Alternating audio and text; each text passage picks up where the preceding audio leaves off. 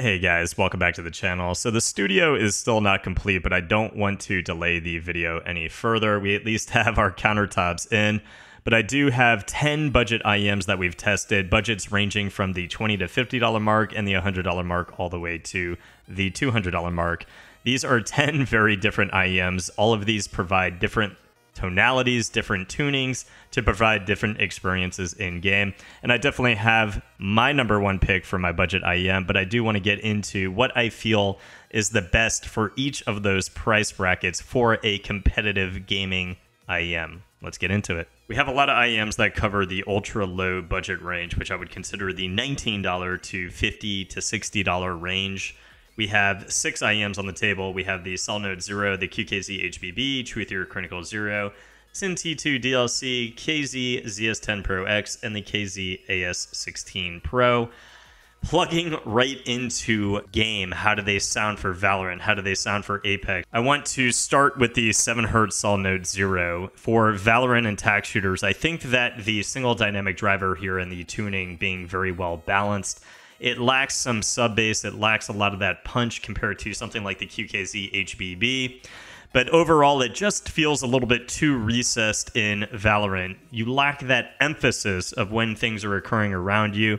The imaging, the soundstage, overall, not horrible. It's one of those mediocre gaming IEMs where it just lacks a little bit of micro detail, lacks some very good separation, and it's just a bit too recessed for those audio cues compared to a lot of other IEMs in the budget range. But just overall, an extremely good $20 pair of IEMs for music listening purposes and just general gaming. Moving to the QKZ HBB, these are actually just $20 insanity for gaming purposes. If you're on an ultra low budget, you can't spend more than $20. These are particularly good for both Valorant as well as Apex Legends.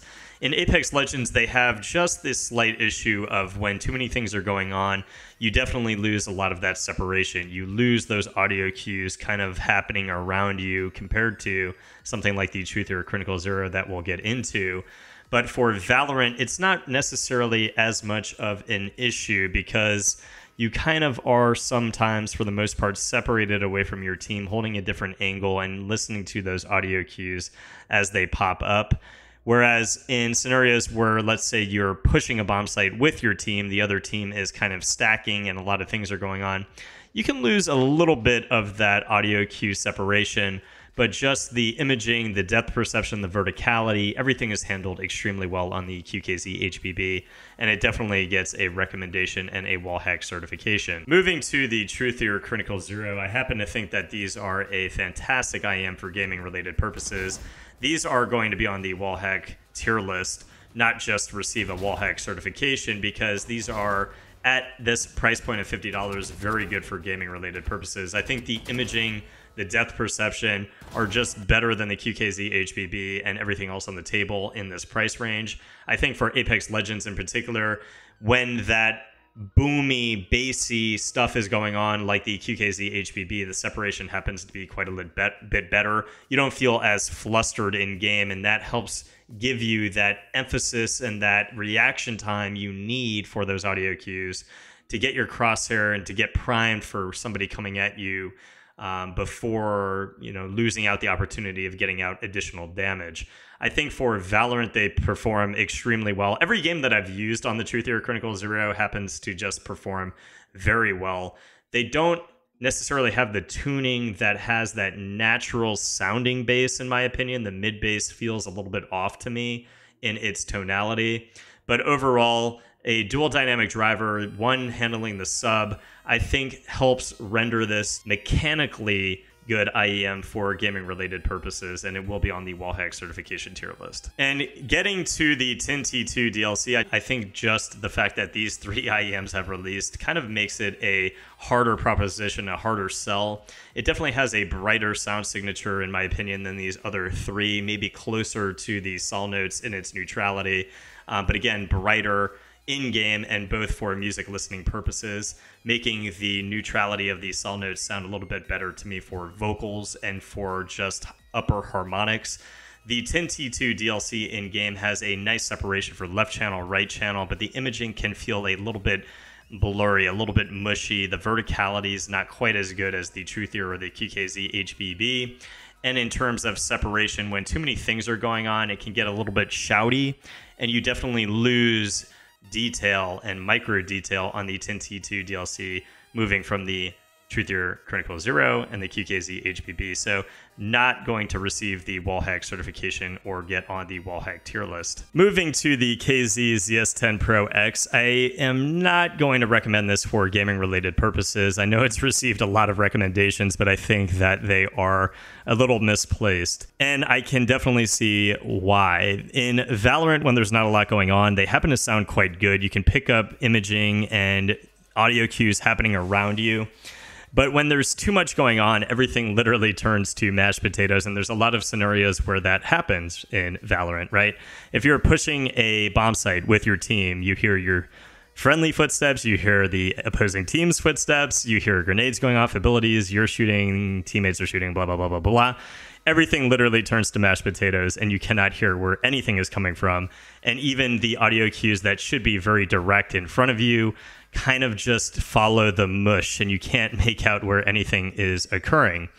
That becomes 10 times worse in Apex Legends on those broad expansive maps. When you're getting third-party Gibraltar ults are going off, you just cannot hear where any audio cues are coming from. For that reason alone, even though they sound good, even though I enjoy them for music, and they're somewhat similar in tonality to the QKZ HBB, I do not recommend these for gaming-related purposes. The KZ AS16 Pro, it has 16 balanced armatures in each side as advertised. I personally can't recommend these for gaming. They kind of remind me of the VR3000 in the sense that they are just so metallic-y, they are so shrill, they are so just overemphasized on the highs, and those upper harmonics just become a little bit distorted and a little bit too shrieky for me. I don't enjoy the tuning. I don't enjoy the tonality. I think they're okay when you can withstand how just overpowering and fatiguing the highs are for gaming related purposes. But again, just not anywhere near the Truthier Critical Zero or the QKZ HBB. And just as a result of that tuning not being quite nearly as good as everything else on the table, even the KZ ZS10 Pro X, which is a family member to the KZ A16 Pro, I would not recommend the A16 for gaming related purposes. Getting into the next price bracket, I've got 4 IEMs, including 3 planars, including the Dioko S12 Tengzu Zeshin Wu, and then 1 dynamic driver, which is the SimGot King Wonder, aka the EN1000. Just getting into a little bit of the sound signatures, I think the 3 planars here all sound great, especially for their respective price brackets. I think the Dioko compared to the Tengzu Zeshin Wu is definitely more of a U-shaped. The bass, I think, is a little bit tighter, a little bit faster feeling on the Tengzu compared to the S12 and the Dioko. I think the soundstage, the imaging is a little bit more holographic on the Dioko compared to the Tengzu and S12. I think the imaging is a little bit more accurate in terms of verticality and I would say depth perception on the Dioko. But it's not bad on the Tengzu Zeshin Wu. I think the Tengzu is probably my favorite in terms of tonality with those neutral mids and just a less shouty highs compared to the Dioko. And I think the Tengzu's got a more neutral balance and it's a little bit warmer than the S12. The bass isn't as boosted or boomy. The bass can really resonate on the S12, making this particular IEM, like the Z12, have particular issues with separation in things like Apex as well as Valorant. I think that it has a pretty significant issue in that regard, making it a little difficult to hear all of the audio cues going on around you when too many things are happening. I also don't think that the imaging is quite as good as the Tengzu. For instance, when somebody is behind a wall, I am able to pick up that imaging with more precision on both the Dioko and the Tengzu. The Dioko, I think, handles verticality better than the Tengzu, but the Tengzu's imaging, particularly in Valorant, happens to be quite good. I think they both kind of suffer from issues with separation. The Dioko more so in Apex as a result of a lot of the kind of shoutier tonalities, R301's going off, R9 shooting armor's cracking, it becomes a little bit of an issue. But overall, the imaging happens to be quite good, and I would probably put it second behind the Raptgo Hook X. The Tengzu Zeshin Wu is so good in its tonality and its bass. It is one of the best planners that I've personally listened to. I can't recommend it enough in terms of a music and entertainment listening experience. And for gaming, I don't find them to be bad. I think for Valorant, these are passable. The imaging happens to be quite good. The only issue I had with these was a little bit of that verticality wasn't quite as clear as the Dioko, and separation when too many things are going on in terms of that bassy region. The separation can be a little bit muddled, kind of like the QKZ HBB, but quite good in Valorant. Definitely could see a recommendation being made in terms of a Wallhack tier for Valorant, but Apex, the imaging is just not nearly as good as the Dioko and other things on the list, including the Truthier Chronicle Zero. So I can't put it on the Wallhack tier list because it's not good for all use case scenarios. Even though it's quite good for Valorant, minus those few scenarios, it's just not going to get the recommendation. The S12 is not going to get a recommendation, again, because the imaging behind walls and just the pinpoint precision of that depth perception isn't there. Verticality isn't there, just as the Z12. If you guys want to see a more in-depth video, you can look at my review, including the Z12, but definitely not going to get a recommendation despite how much I enjoy them for music. The Dioko, that shoutiness in the upper region, the treble, it's a little bit too much and a little bit too overwhelming. And for Valorant in particular, it's actually a little bit recessed, so you feel a little bit further away from the sound, making it less precise than even the Tengzu, which again still has its own issues. So in Apex, again, you have a big separation issue. The verticality, the depth perception, the pinpoint precision isn't quite there, even though it's very good. So definitely passable for Valorant and Apex with the Dioko, just not fully there to be able to recommend it and put it on a Wallhack tier list. And that takes us to the only dynamic driver in this segment of the video, the King Wonder. I think the faceplate, the build looks pretty stunning. It is definitely a very comfortable IEM. The build quality is great. The only thing I don't like is the cable that comes included with this plug system that does change the audio with each of the 3 included plugs. I personally think that they sound the best with just a third-party cable. I used the Alti while testing this primarily. And I do think that these are a very compelling purchase for Valorant and tac shooters. They're very clean. The audio, the imaging is very clear. The depth perception is definitely there and very accurate. When somebody's behind a wall, you don't really have an issue knowing exactly where they are behind the wall. The only issue I had with the King Wonder was when it came to Apex. When you have a lot of people in front of you and behind you, let's say you're fighting a team in front of you, you have a team third-partying behind you, or you have in a scenario even against just one team where you have, let's say, somebody above you, somebody in front of you, somebody behind you, the separation kind of becomes a little bit muddled. It kind of loses itself. And I think that the imaging is a little bit more impactful when you're hearing things kind of not in front of you and behind you. The imaging, the soundstage are pretty damn good for gaming-related purposes. You don't feel like the audio is too recessed. It's very present. You get that emphasis for tac shooters. So I would definitely give it the recommendation for Valorant. But because of those kind of mashed potato effect when too many things are happening in front of you and behind you for Apex, I certainly do not recommend them for broad expansive maps or presumably games where too many things are going to be going on in front of you and behind you. Doesn't really happen a lot in tac shooters, but it is just something that really does happen a lot in Apex Legends.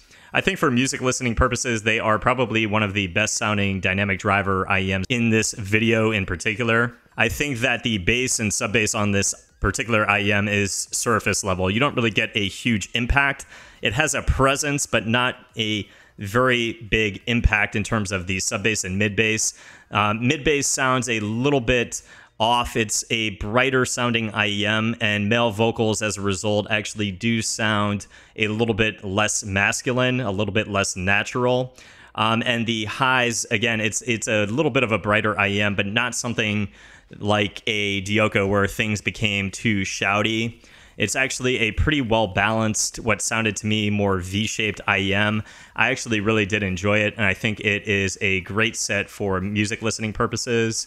In its price point, where it's typically on sale around $150, and something that performs okay in Apex, and something that performs great for Valorant. So not going to get a Wallhack certification because it doesn't really cross over to both games, but definitely something that deserves the recommendation for Valorant in particular. So that is it for this video, guys. I think the QKZ HBB is definitely my recommendation from the $0 to $20 mark. The Truthier Critical Zero is going to be my recommendation if you can go up to the $50 mark. And out of all of the IEMs in this video that went up to around $200, I would still recommend the Truthier Critical Zero, and it's going to be the only IEM that will be joining the Wallhack certification tier list.